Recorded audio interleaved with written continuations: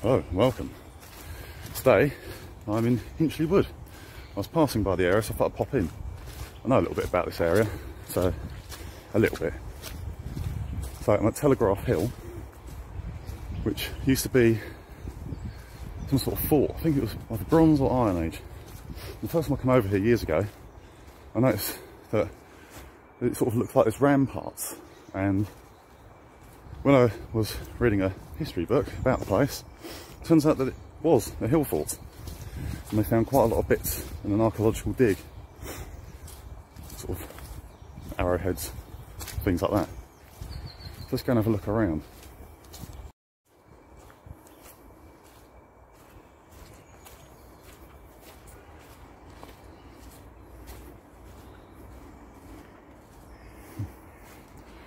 So just off over there, you can see the ramparts where they go up.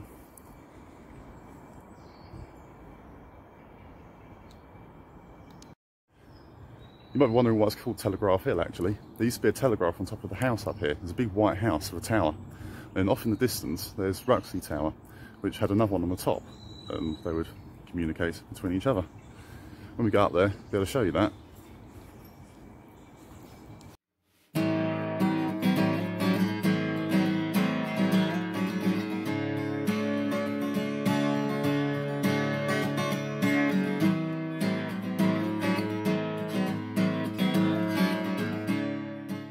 Just coming into view over here, we have, I believe it's called Semaphore House.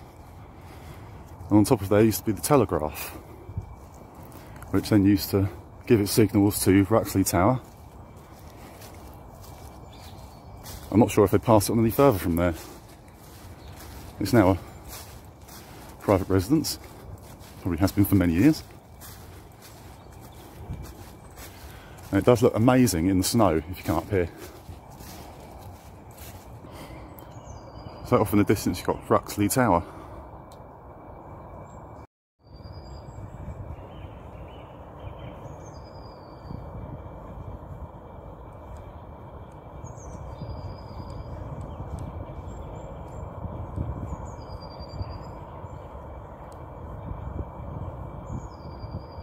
Part of the reason why I know about that place is because I used to walk my dogs here years ago.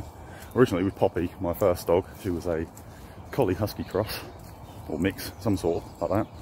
Mostly collie, lots and lots of big shaggy fur.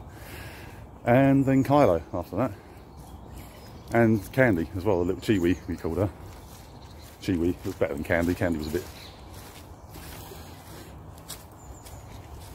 And we would come up here and Kylo would use the bins and the benches as little things to run over.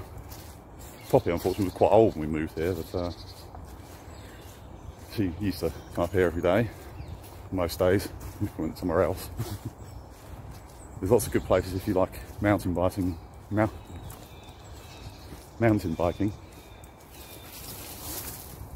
BMXing, that's what they call it. So if you head over the hill, it takes you into the little village of Claygate. It's quite a nice little village, it's quite old. There's quite a few big names actually who live around there. It's quite an exclusive area because you're not far from Esher and Molesey. So let's carry on having a look around and see what countrified things we can find here so close to London.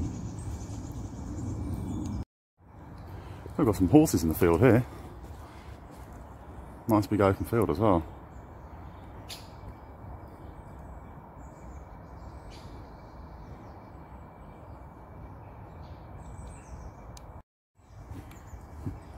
Now if I was to keep on going down this pathway, I would come out of here, take a right, walk up, and there's a public footpath you can walk up. Now it'll take you past some stables and through a golf course, and eventually you will emerge in Chessington, famous for the Cheshunt Model Adventures theme park.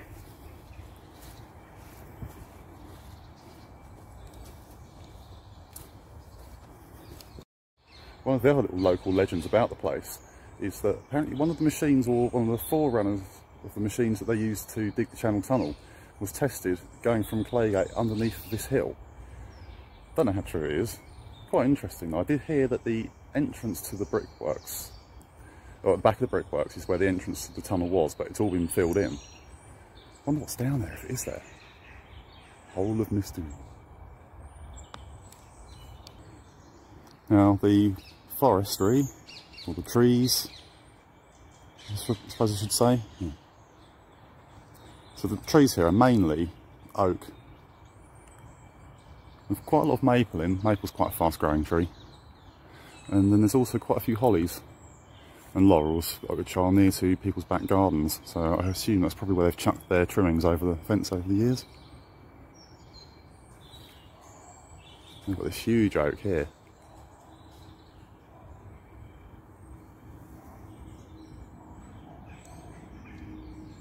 That noise you can hear, that's the green parakeets that you get around here.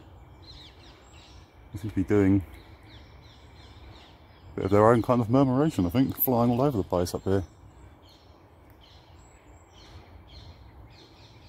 Looks like some kids have been busy. Or bivvy. Oh dear. Terrible crest.